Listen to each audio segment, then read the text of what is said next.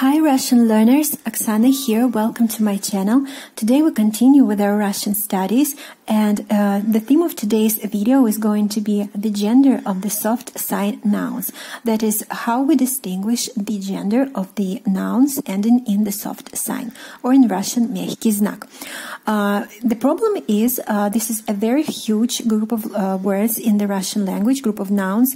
There are a lot of them, and some of them may be either some of them can be masculine gender, of masculine gender, some can be of a feminine gender, and there are a lot of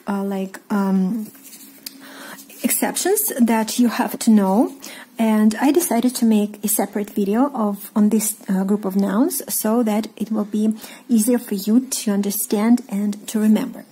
First, let's talk about the group of nouns, soft sign nouns that are of the masculine gender.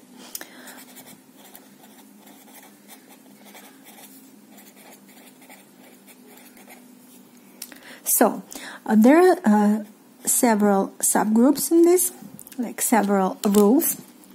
First, we have a group of nouns ending in the soft sign, which denote natural males.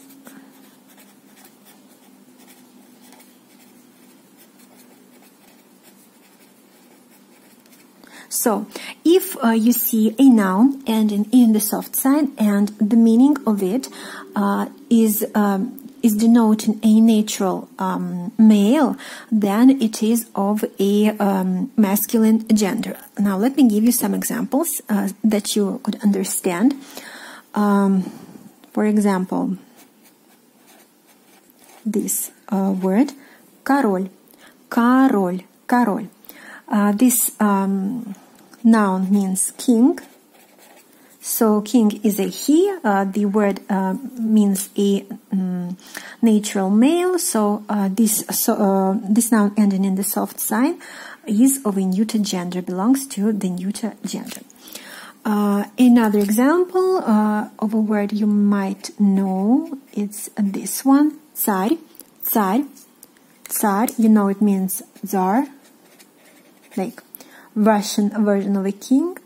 It is ending in the soft sign, and it means a male, like a man, because of course czars in Russian were only men. So the word that names this type of ruler, it is of a masculine gender.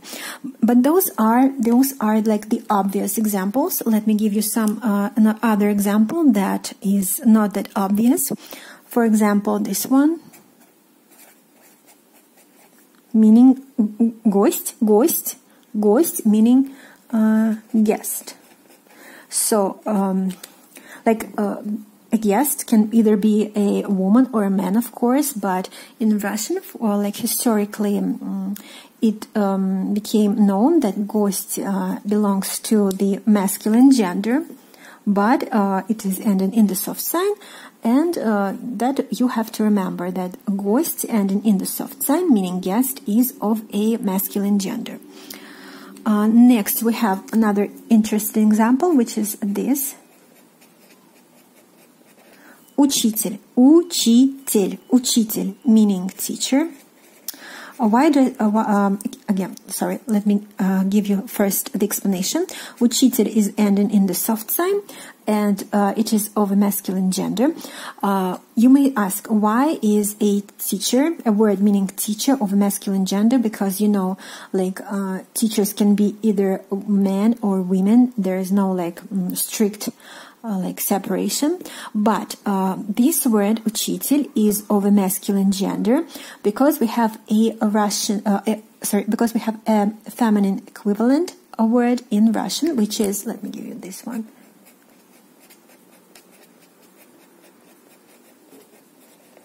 учительница. Учительница. This is a teacher who is a woman. So meaning we have a masculine version, учитель, meaning a man teacher, and we have учительница, учительница, meaning a woman teacher, And there are a lot of these examples when we have a separate words for a profession which either a man or a woman has. So a lot of them are ending in this tel, have this tel ending for a masculine form and telnica for a feminine word. So in this case, it is much clearer why учитель is of a masculine gender, because we have a female feminine equivalent. I will not give you all of these words right now because there are a lot. We will have a separate video on them when we talk probably about the professions in Russian. Then let's have a second subgroup of masculine gender nouns ending in the soft sign. So these are the names of the months. Names of the months. Now, let me tell you that all of the names of the month in the Russian language are of the masculine gender, all of them, but just to be specific, there are some names of the months that are ending in the soft sign, and they are of the masculine gender, but it is not super hard to remember because you have to know that all of the names of the months in the Russian language are of the masculine gender. When we come to learning the names of the months, you'll see them all, but right now I'll give you several examples. First we have the first month, which is январь. It is January. Then we have the second month, which is February. Then we have this one, which is April, meaning April. Then we have июнь and июль, meaning June, July. Then we have сентябрь, meaning September. Then we have октябрь, October, meaning October.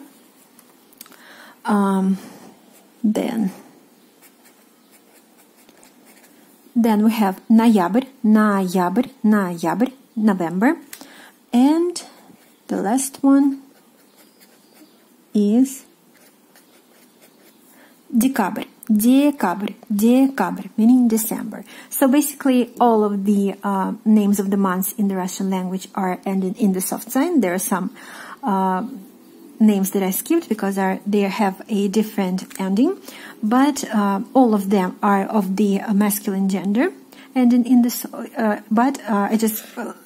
since we're talking about the nouns ending in the soft sign, I gave you the examples of the names of the month which are ending in the soft sign and which are of the masculine gender. Let me give you another subgroup of the nouns ending in the soft sign, which are of the masculine gender. And this is a group of nouns ending in this letter combination, ar. And let me give you some examples. First one is this. We have словарь. It's ending in this combination of three letters, A, R, and the soft sign, R. Словарь, it means dictionary, and it is of the neuter gender, you have to remember. Next, another example, let me give you this. It is a longer one.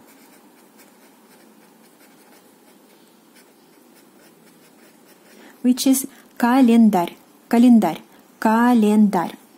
It is, it means calendar, and it is ended in the ar combination. It is of the masculine gender. Again, you have to remember.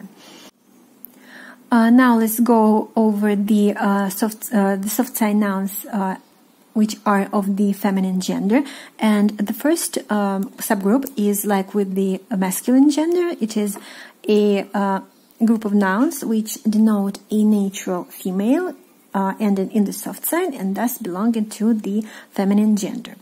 Let me give you the examples. The first one is this noun, meaning the noun мать, мать, meaning mother. Of course, it is a woman, so it is of a feminine gender, and in the soft sign.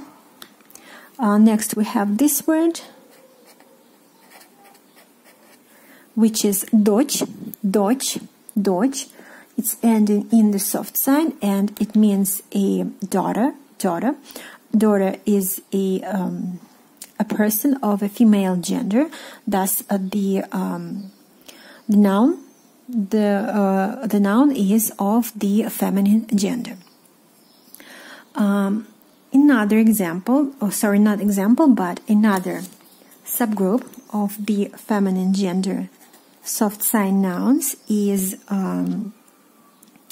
nouns ending in this letter combination. First is zn, zn, and the soft sign. Then this ost and s. So nouns ending in zn, ost, and s are of the feminine gender. For example, we have this word, which is жизнь, жизнь, жизнь, meaning life. It is ending in this combination of z, n plus soft sign, and it is of a feminine gender. Another example is this one, which is новость, новость, новость, ending in st, meaning news, and this noun новость is of a feminine gender. Next we have this word, подпись, подпись, подпись. It is ending in the s plus a soft sign, meaning signature. It is of a feminine gender as well, you have to remember. But of course, you already know one exception to this rule. We've gone over that previously today. It is this exception, this noun, гость. We've already learned that it is of a masculine gender, though it's ending in ost. This is an exception that, you have to know by heart. And another subgroup, which is this combination of consonants plus the soft sign, this ch, zh, sh, or sh plus the soft sign. So when a noun is ending in either ch, zh, sh, sh plus the soft sign, it is of a feminine gender. Let me give you some examples. The first one is this one, ночь, ночь, ночь, meaning night. It is ending in ch plus the soft sign. It is of a masculine gender. Next we have this one, ложь, ложь, ложь, ending in zh plus the soft sign, meaning lie, as in telling lies. Ложь. Again, it is of the feminine gender. Next we have this one, which is вещь, вещь, вещь, ending in the sh plus the soft sign, meaning thing, and it is of a masculine gender as well. Next we have this noun, which is мышь, мышь, мышь, ending in sh plus soft sign, meaning mouse, and it is of a masculine, feminine gender as well. So that's that. Another group of feminine gender nouns ending in the soft sign, it is again this a combination of consonant plus the soft sign. They are b, v, d, z, and t. So when you see a noun ending in either b, v, d, z, t, it is of a feminine gender. But of course, if you have any doubts, you have to know to consult with the dictionary, of course. Let me give you some examples. The first one is this one. Любовь, любовь, любовь, meaning love. It is ending in the combination of v plus the soft sign, v, so it is of a feminine gender. Next we have this word, which is тетрадь, тетрадь, тетрадь, meaning notebook. It is ending in d, and it is of a feminine gender. But let me tell you that there are, of course, some examples or exceptions.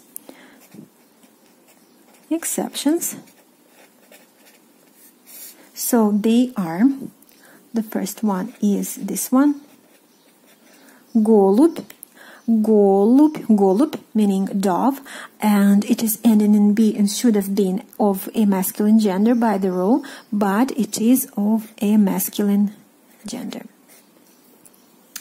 Another exception is this one.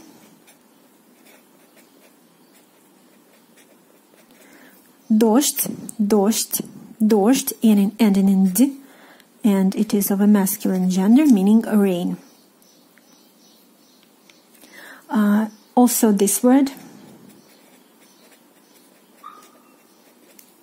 лебедь, лебедь, лебедь, ending in d, meaning swan, and it is of a masculine gender.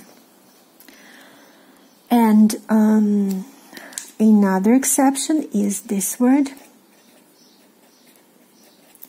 гвоздь, гвоздь, гвоздь, ending in d. It is of a masculine gender, meaning nail. A nail when you are like constructing something and you put nails into like wooden things, nails.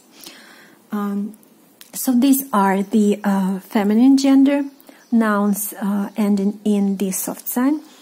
And there's also another third group of nouns ending in the soft sign, which can be either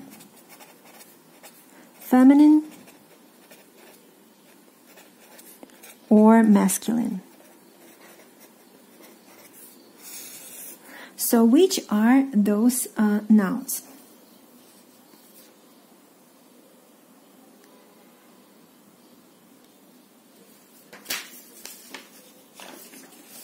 So these are the nouns ending in l, n, or r.